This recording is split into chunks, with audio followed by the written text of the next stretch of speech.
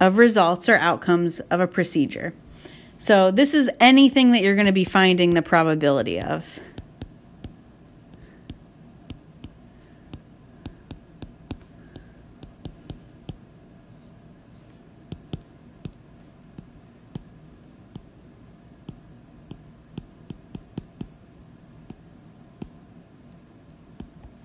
So for example, if we're talking about flipping a coin, event could be the coin landing on heads, or a different event could be the coin landing on tails. Okay, so then after event, we can talk about a simple event. And a simple event is an outcome or event that cannot be broken down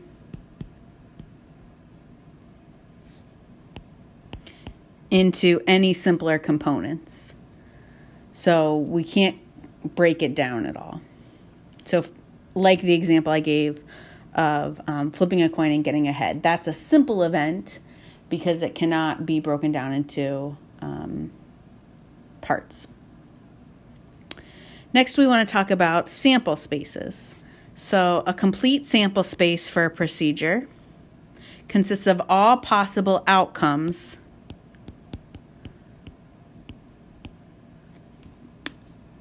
of what you're talking about. So if you're talking about tossing a coin, and we normally list a sample space in brackets, so we just list out everything. So if we're tossing a coin, our two outcomes could be heads or tails. If we're rolling a die, just a normal six-sided die, our sample space would be 1, 2, 3, 4, 5, or 6. What could happen? So now we're going to talk about this notation. So P of A. So we say P of A. And this is the probability that A will occur. So for example, we could say, if you know your situation is flipping a coin, we could say, what's the probability that it lands on heads?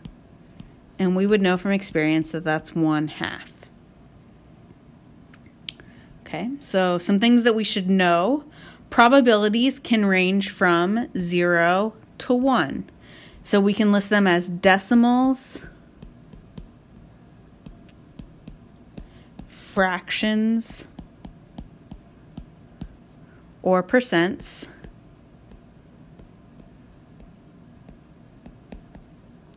And if it's percents, that would be from 0% to 100%. So the probability of an impossible event, something that can't happen, is 0. And the probability of an event that's certain to occur is definitely going to happen is 1. And I guess I got ahead of myself a little bit. Like I said, we can express the probability as a fraction, a decimal, or a percent.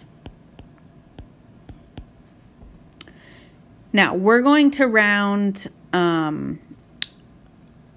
to 3 significant digits, unless we're told differently. And a significant digit is a digit that's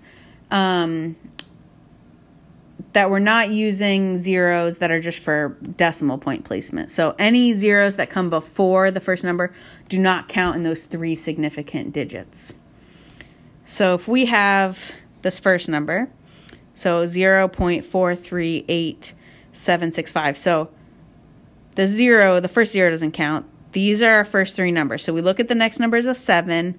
So that's going to bump the 8 up to a 9. So this will round to 0.439.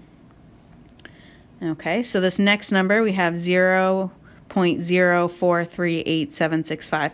So this 0 we don't count in our significant digits. We look at these 3 again, that 7 would bump up the 8. So it'd be 0.0439.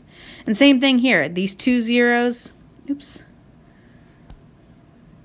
Those first two zeros don't count as significant digits. This would be 0.00439.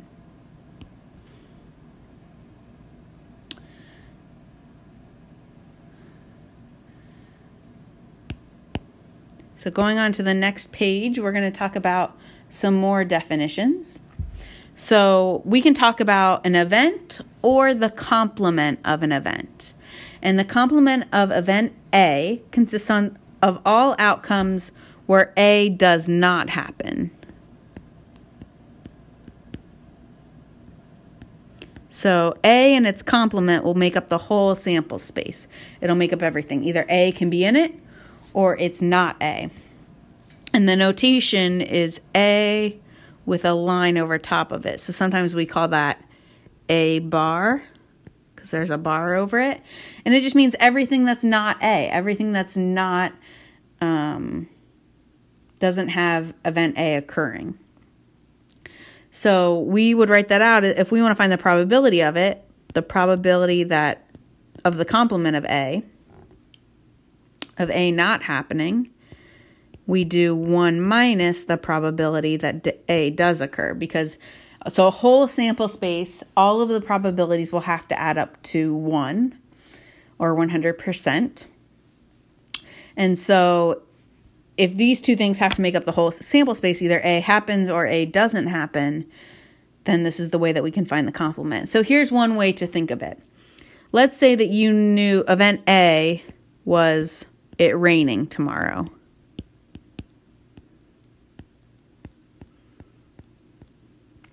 And let's say you just happen to know that P of A was 0.2, or that would be the same as saying 20% chance of rain.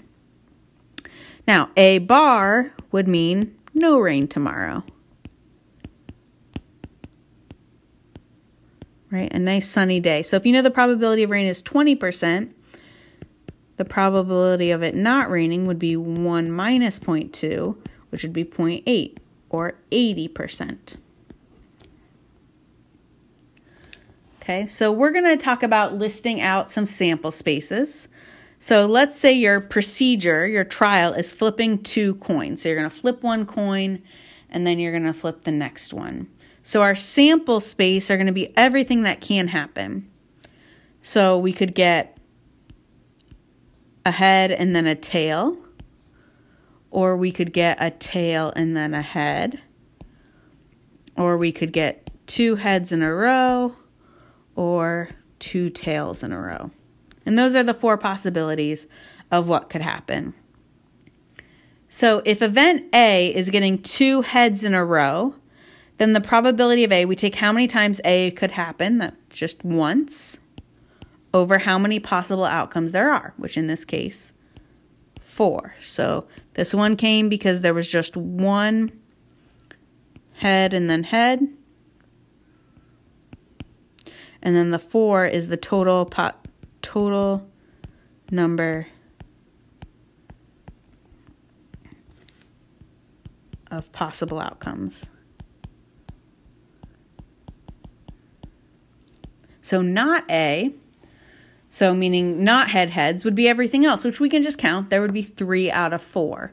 Now the other way we could see that is it would be 1 minus 1/4, which is 3/4. Okay, so we'll see complements later on throughout this chapter.